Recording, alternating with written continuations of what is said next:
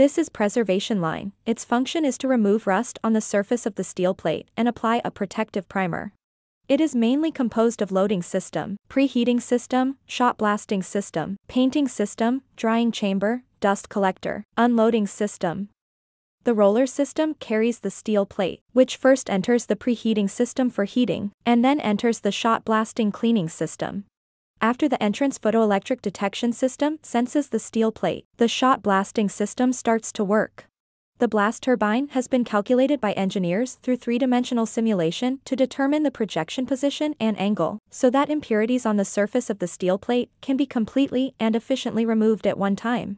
There must be steel shot on the steel plate after shot blasting, so engineers designed a roller brush cleaning system.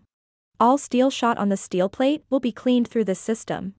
The cleaned steel plates into painting chamber through roller conveyor. The entrance to the spray paint room is still designed with a photoelectric detection system. After the steel plate enters the spray booth, the spray gun starts to work.